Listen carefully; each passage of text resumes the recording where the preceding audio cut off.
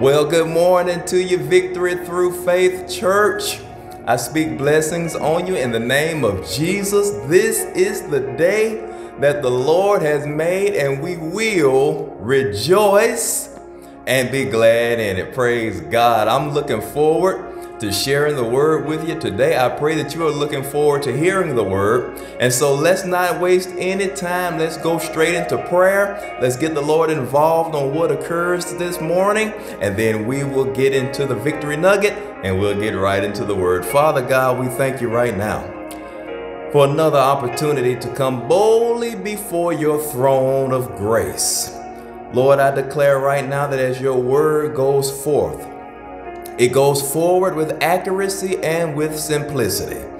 I pray that every person that hears your word will receive wisdom and revelation knowledge, Lord God. Holy Ghost, I give you free reign and free will to move in my life and to move in the hearers of the word today. I declare that wisdom and revelation flows freely as the word is preached, and I declare that faith comes and rises in our hearts as the word is preached into our hearts.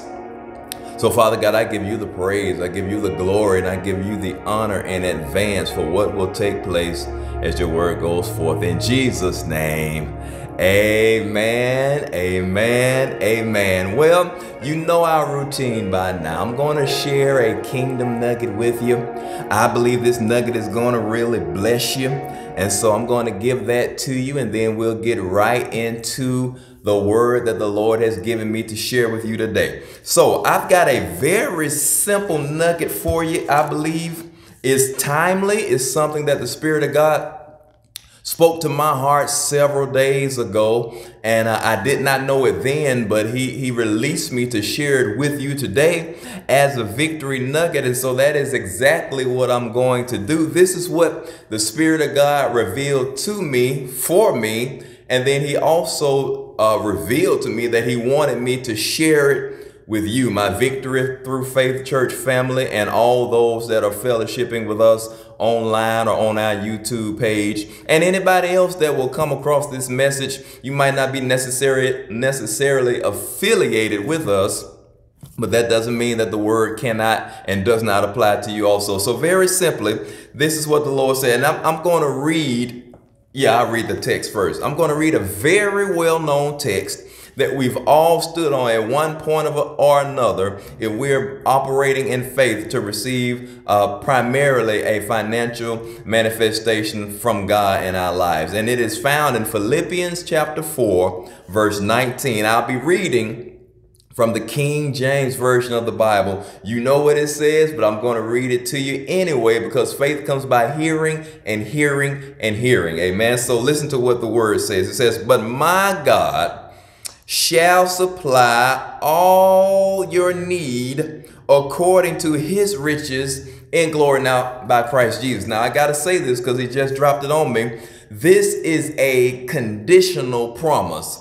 In other words, God says, or Paul is speaking by the Spirit of God, that God will supply all of our needs according to his riches in glory by Christ Jesus. However, that is conditional on us being givers, because when you look at the text, if you go back up to verse 15, it says, "Now you Philippians know also that in the beginning of the gospel, when I departed from Macedonia, no church communicated with me as concerning giving and receiving, but you only. For even in Thessalonica you sent once and again unto my necessity, not because I desire a gift, but I desire fruit that may abound to your account." Paul says, "But I have all and abound. I am full, having received of Epaphroditus the things which were sent from you, an odor of a sweet smell, a sacrifice acceptable, well-pleasing to God." And so the next verse is directly tied to verse 15 when he says, "No church communicated with me concerning giving and receiving, but you only. And because you did that," verse 19 applies, "my God," that's why he makes it personal, "my God shall supply all your need according to his riches in glory by Christ Jesus. And I want to exhort you today because the Spirit of God shared this with me. I think I was driving and he dropped it on my heart. He says, God will supply all your needs, or the Holy Spirit revealed it to me. He said, God will supply all your needs according to his riches in glory. Listen to this last part, not your income. That's important. That's important. God will and has promised to supply all of our needs according to his riches in glory by Christ Jesus, not our income. So God has never promised that he will supply our needs according to our income. He said, I will supply your needs according to my riches in glory by Christ Jesus. Now, in order to experience his abundant supply of all our needs out of his riches and glory by Christ Jesus, we must commit to be givers. Because remember, Paul said no church or no other church communicated with me concerning giving and receiving, but you only. You know, in God's sight, giving and receiving go hand in hand.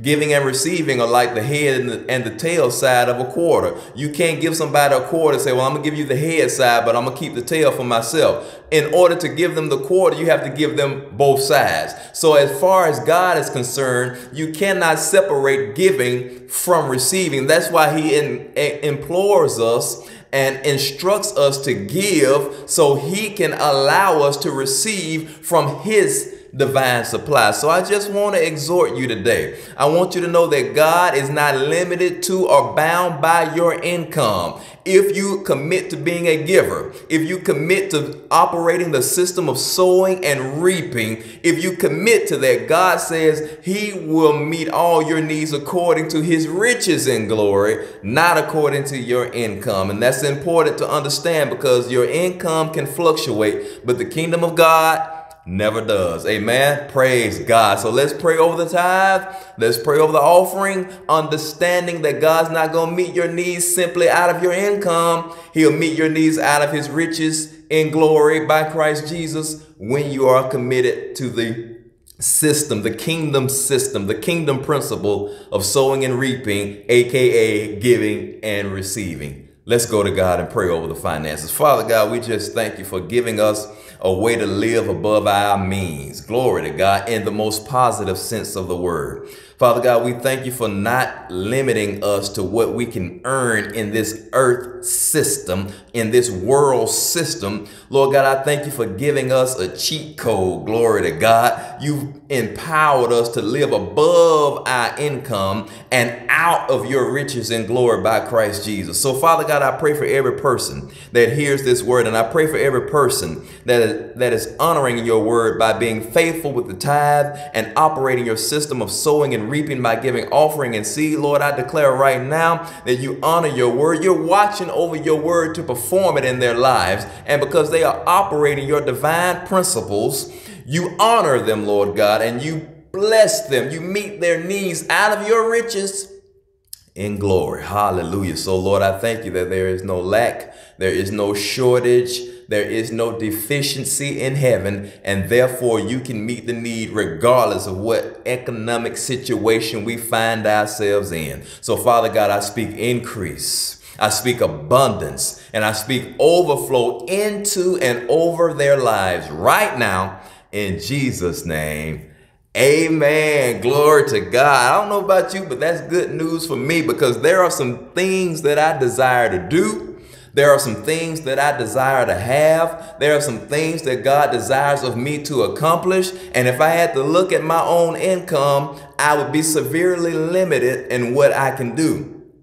But God tells me that he'll supply all my needs according to his riches and glory by Christ Jesus. So that means he's responsible for honoring his word so I can do what he said I could do. Amen. Glory to God. That excites me. Amen. Well, let's get into the word. Let's get into the word. You know, we talked about God being the GOAT over the last few weeks, couple of weeks. And typically, you know, the GOAT means greatest of all time. But we did a play on that and we shared that God is the giver of all things. And toward the end of that lesson, We talked about how we receive all the things of God. And I shared with you, those that remember from last week, I shared with you that the end of that lesson was pivotal, or it was transitional to get me to something that the Lord had been dealing with my heart about, talking about for months actually. And so today we're going to launch our new series entitled The Faith Life. The Faith Life. And I'm just going to tell you up front right now, we're going to be here for a minute. Now we'll touch different aspects. We'll go from place to place. You know, the faith life is the house that we're going to minister from. But there are several rooms in that house that we can visit. So it won't only be one-sided, but we are going to share primarily about faith, because I have a mandate from the Spirit of God. And so he dealt with me about this several months ago, and I was waiting for an opportunity to launch it. And I realize now that he was prepping us to be positioned to receive it when we got back to just strictly talking about faith. Amen. So I'm going to share with you what the Spirit of God, what God spoke to me. Now, this was June the 5th of this year. So you're talking about July, August, September, October. You're talking about 4 months ago where the Spirit of God spoke this to my heart, and now we are here 4 months later where I can begin to embark on what he challenged me or what he instructed me to do. So this is what God spoke to my heart. He said, teach my people faith. Listen to me. Faith in me first, then faith for what I have provided. Then he says this, for the believers, and this is, I think this is the main reason, I believe this is the main reason why he was so intent on me teaching faith. He said, for the believers, faith must be a lifestyle, not a life raft. I'll say it again. For the believers, faith must be a lifestyle, not a life raft. Glory to God. And that's important, because we often view faith through the lens of a bailout. Or if we go along our lives our own way, we handle lives the way we feel like we can handle them. And then when we reach a point to where we can't handle it on our own, that's when we operate in faith. That's where we launch out. That's where we get in the word and we look for scriptures and we try to apply those scriptures to the particular area of our lives, because the boat is sinking and we need a life raft to save us. Well, that's not how God wants us to live. He said, I don't want my people using faith as a life raft. I want my people to use faith as a lifestyle. Amen. And so we're going to be talking about the faith life, because we need to understand faith. And I pray that I'll be able to do it as simply yet as thoroughly as possible, so you can hear the word and faith will come, because the Bible tells us that faith comes by hearing the word. And so you're going to hear scriptures you've heard before. You're going to hear scenarios you've probably heard before. But I don't want you looking for something new. I want you to listen expecting for God's will to be revealed. I want you to listen for revelation. And why revelation? Because when revelation is received, action is engaged. Amen. The key, you know, when you receive revelation, because you act on that information. If it's just information, there's not necessarily any action behind it. But revelation always requires and is always accompanied by action. So it's my heart's desire that you receive revelation of faith and not just be seeking information about faith. Again, I'll share with you what he told me. He said, teach my people faith, faith in me first, then faith for what I have provided. He said, for the believers, faith must be a lifestyle and not a life raft. And along that lifeline, he led me to a text that I don't typically think about when he ministers, or when I think about faith, or when I'm preparing to minister on faith. Although it's a very valid text, it's not one I typically go to. However, for the sake, this is like the springboard message. And so for the sake of the message, he led me to John 10:10. And I want to read that to you. John 10:10 is a very, if you're a child of God, it's a very well-known text. Very well-known scripture. And I'm going to read the B part of John 10:10. Jesus says, I am come that they might have life and that they might have it more abundantly. Jesus said, I came that they might have life, and we're talking about the faith life. Jesus said, I came that you may have life and that you may have it, referring to life, more abundantly. So Jesus doesn't want us to just have life. Jesus wants us to have abundant life. That means Jesus wants us to have a high quality of life, and he wants us to enjoy a good quantity. Quality and quantity is God's desire for our lives. Jesus said, I came that you might have life and have life more abundantly. I believe the Amplified Version says, have life to the full till it overflows. Amen. So we know that the faith life is synonymous with the abundant life. Glory to God. Hallelujah. Hallelujah. So listen to this. No matter where you find yourself, wherever you are right now today, no matter where you find yourself right now today, there is a higher quality of life available for you to enjoy. Glory to God. No matter where you are right now today at this moment, no matter how good things are going or no matter how bad things seem to be, there is a higher quality of life available for you to enjoy. Remember, what did Jesus say? I came that they might have life and that they might have it more abundantly. He didn't even say that they might have it abundantly. He said, I came that they might have it more abundantly. Amen. And so the first thing you got to get is this: no matter where you are today, no matter where you are right now, and you might be at the pinnacle of your career, you might be at the pinnacle of your life where everything's clicking, everything's going well. Well, even if that's the case, there's still a higher quality of life available to you. But you might be on the other end of the spectrum. You might be struggling. You don't know how you're going to make it. You can't tell your up from your down, your left from your right.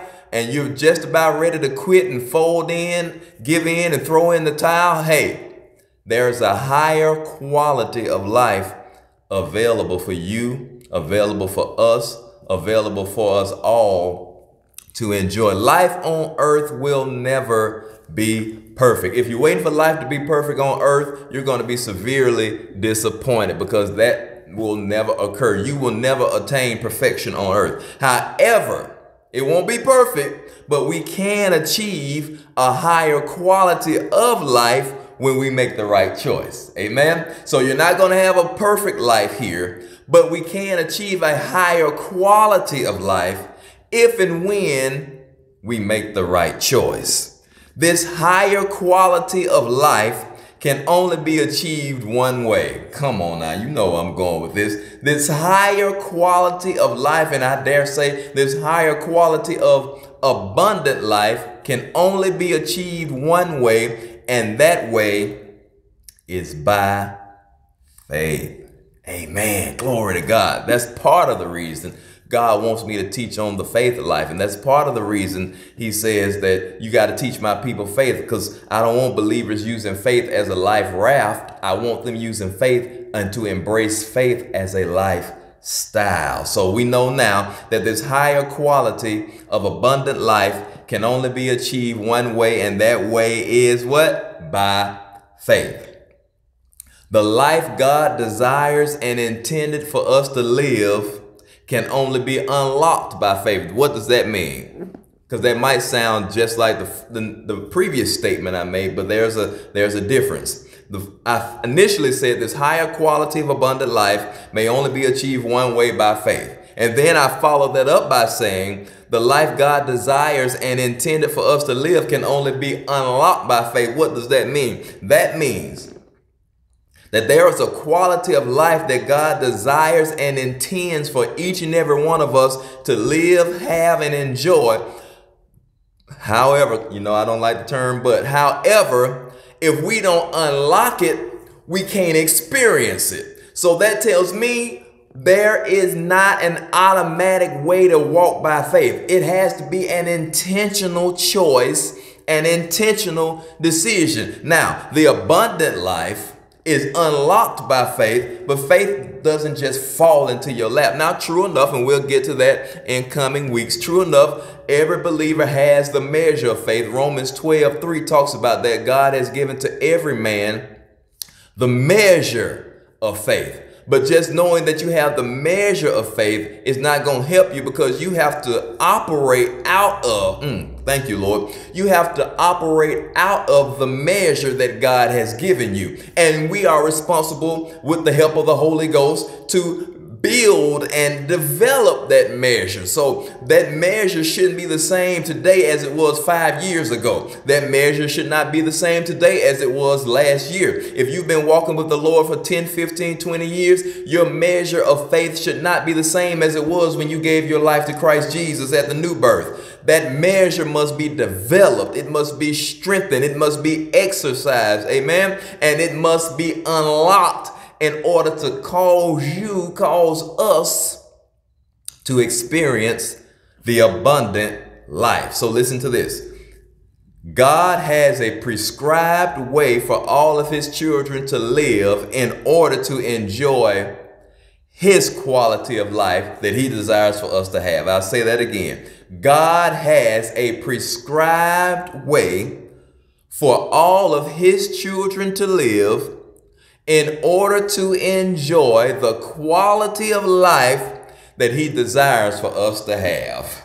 And you already know what that way is. But however, I'm going to read it for you. Now, one thing I love about this is I don't know too many. I mean, there are some scriptures in Psalms where the writer of Psalms is very repetitive, where he says the same thing over and over and over again.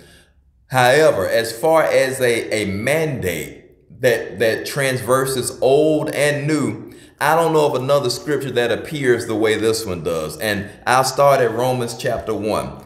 God has a prescribed way for all of his children to live in order to enjoy his quality of life. He wants us to enjoy his quality of life, not what we see here on earth. There's a quality of life that God desires for wow, thank you, Lord. Yes, sir. There is a quality of life that God desires for us as his children to enjoy that mirrors his. Woo.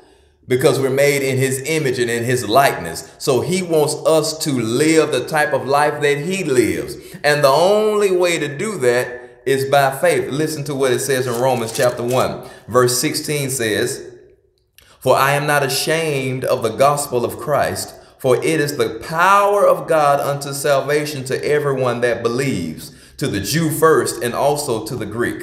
For therein is the righteousness of God revealed from faith to faith, as it is written," listen to this, "the just shall live by faith." Glory to God. Let's turn to Galatians chapter 3, because I want to show you that anytime a scripture shows up this many times and in this many different books of the Bible, we need to take heed. Amen. So in Galatians chapter 3, I'll start at verse 9. I'll start at verse 9, then I read into 11. It says, "So then they which be of faith are blessed with faithful Abraham. For as many as are of the works of the law are under the curse. For it is written, cursed is everyone that continues not in all things which are written in the book of the law to do them. But that no man is justified by the law in the sight of God. It is evident," check it out, sound familiar? "For the just shall live by faith." So we saw in Romans, the just shall live by faith. We see in Galatians, the just shall live by faith. Let's turn to Hebrews chapter 10. Let's see if we can find another statement that mirrors what we just read. In Hebrews chapter 10, listen to what it says in verse 38. "Now the just shall live by" what? Faith. The just shall live by faith in Romans. The just shall live by faith in Galatians. The just shall live by faith in Hebrews. And you might be saying, "Well, Pastor Jay, all that is New Testament, and Paul is the writer of all that." As far as we know, we don't really know who wrote Hebrews per se. I lean toward Paul, but other people differ. Other people disagree. That's neither here nor there. Well, let me give you one more text that's not in the New Testament that Paul did not author under the inspiration of the Holy Spirit. And for that, we go to Habakkuk chapter 2. Habakkuk chapter 2 verse 4. I love it because it phrases it differently. It says, the just shall live by his faith. Now, I saved the best for last in my estimation because it personalizes. In Romans, in Galatians, and in Hebrews, it says the just shall live by faith. And that is true. That is accurate. However, I love Habakkuk's translation. I love Habakkuk's version because it says the just shall live by his faith, implying it requires a personal application of the person that's operating by faith to use the faith that he or she has.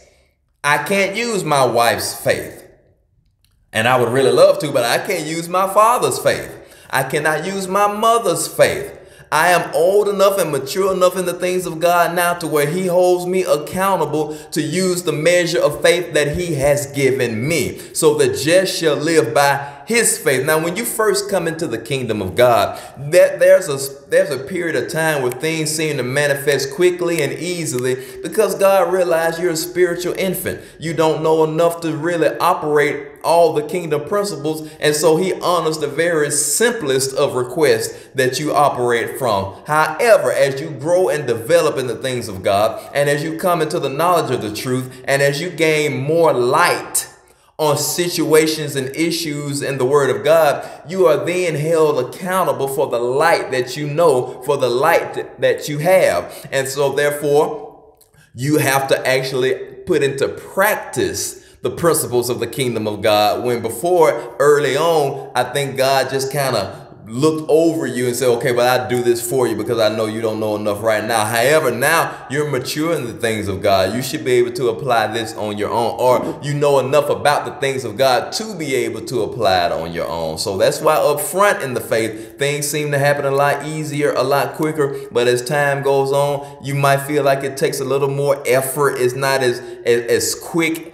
on the draw as it used to be. That's because you have to actually execute the process now. God's not just overseeing. God's not doing things out of your immaturity. Now you have to actually execute the process. My youngest child is 5 years old. I don't change his diaper because he does not wear a diaper. He has to execute the process of relieving himself when he goes to the restroom. And if he does not do that, he has to be held accountable for what happens when he doesn't. So it's that same kind of image to where up front, God sees to it that he does things for you because he knows you're not able to do them for yourselves. But after a while, you've been in this thing long enough and you are mature enough in it to where you are held accountable for doing this on your own. Now, I've given you what you need to be successful, but I cannot do it for you. Amen. So the just shall live by his faith. Now, because this is just an introductory message, I'm not going to load you down with a lot today, but I want to do something that we probably haven't done before. I was led to actually define a few of our terms in that statement. The just shall live by faith. So let's look at shall, let's look at live, and let's look at faith before we close this thing out, because I think it's important, because this is the way we're going to flow for the next few weeks, probably a couple of months, is we're just going to take our time with it. We're going to look at the scriptures and we're going to draw from it whatever we can draw from it. We're going to glean from it whatever we can glean from it, because remember, we're not just looking for information. We are seeking and pursuing revelation. Glory to God, because revelation is revealed knowledge that causes action. Glory to God. So what does shall mean? The just shall live by faith. Shall means it expresses strong intention. And I like this definition. Shall is a term that is used in law, regulations, or directions to express, listen to this, to express what is mandatory. So when the scripture says the just shall live by faith, God is expressing what's mandatory to operate in the kingdom. He says, look, to operate in my kingdom, you got to live by faith. It is a mandatory. You can't even get into the kingdom without faith. It takes faith to become a child of God. So the same thing it takes to become a child of God is the same thing it takes to operate and to receive everything that a child of God has a right to. Shall means it is a regulation. It is a direction that expresses the mandatory nature of a thing. So God says the just shall live by faith, implying that living by faith for a child of God is mandatory, not optional.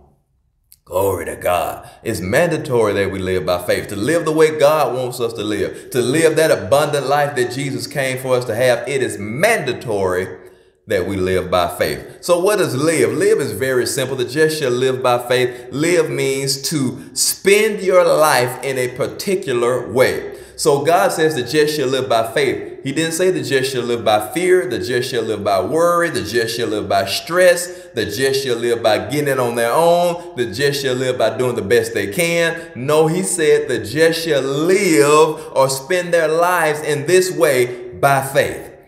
To live means to spend your life in a particular way. So God says the way I want you to spend your life is by faith.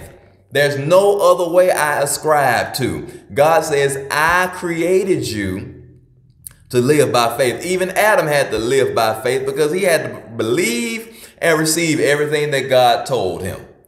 Now, the tree of the knowledge of good and evil was partaken of, and that ruined things for us as far as direct fellowship with God. But praise God for the second Adam, the last Adam, Jesus Christ, who came and restored us back into fellowship with our Father. And that's why we have to walk by faith and not by sight, because in order to receive everything from God, you're going to have to be prepared to receive it from a person you cannot see. You can't see God. You cannot see God. So in order to receive from him, you must do that by faith. In order to live by the mandates and the dictates and the instructions that he gives us, you must do it by faith. And our last term that I want to define for you, what is faith? Faith means complete trust and confidence in. That's why he said faith in me first.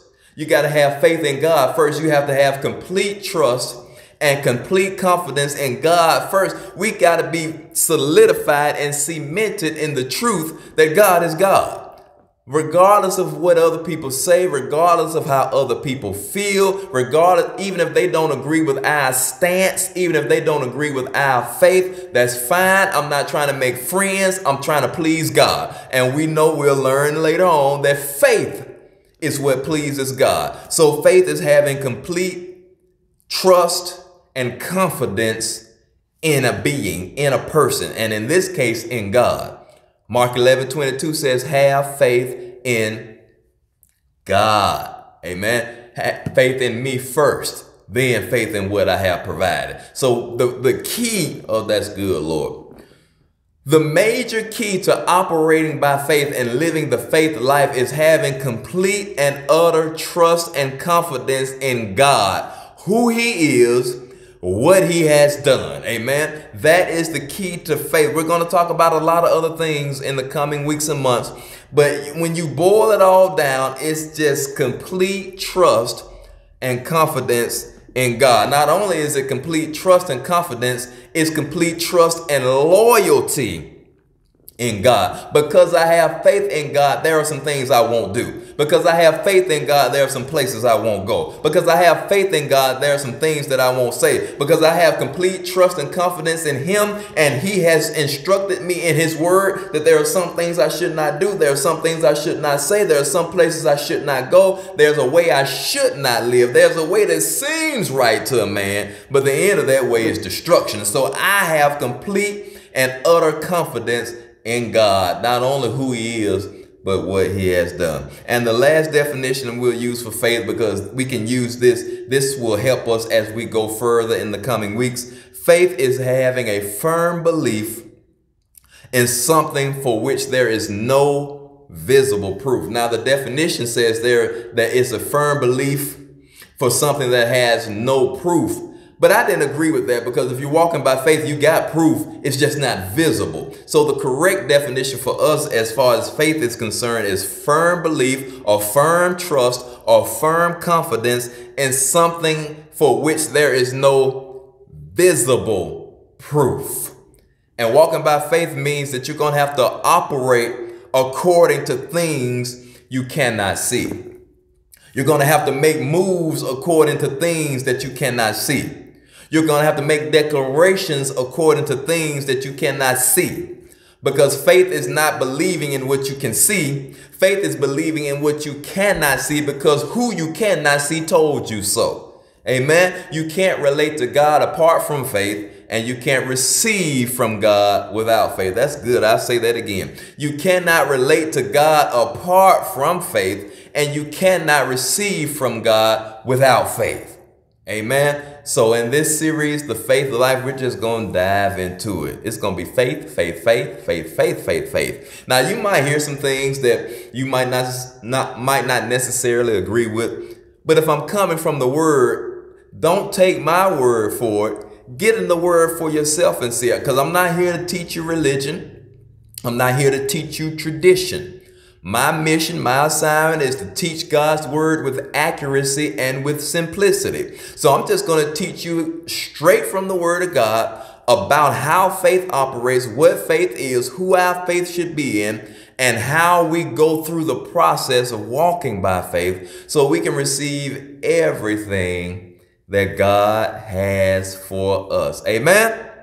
Well, that's all I got for you today. I want you to listen to this message again before the week is out, because I want you primed and ready as we go forward, because we're just going to keep building. And I'll tell you up front, you're going to hear a lot of repetitive statements. You'll probably see a lot of repetitive scriptures, but you got to remember, and I'm telling you up front, I am not trying to give you something new. I am not trying to appease itching ears. My mandate is to teach you faith so that you can receive revealed knowledge and apply it to your life. So when the storms come, you've got a way to ride this thing out or roll or rise above it and live out of God's best for you. Amen. Praise God. Well, that's all I got for you today. I pray God's blessing on you and everything you do, as well as your household. Remember this, you are empowered by faith. You are equipped for service. And your success is in God's word. I love you more than words can express. And I'm praying for you every day. And until next week, you be blessed in Jesus' name.